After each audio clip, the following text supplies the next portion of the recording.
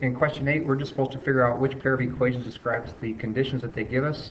So we're going to represent this on the board here. A given rectangle has length L and width W. So I'm going to let this represent the length, and this is the width.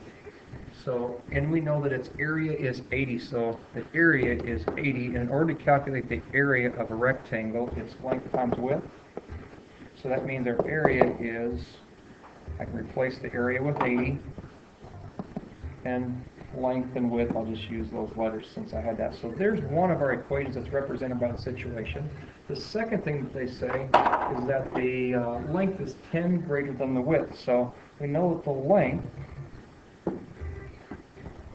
is 10 greater than the width. So there's our second set of conditions.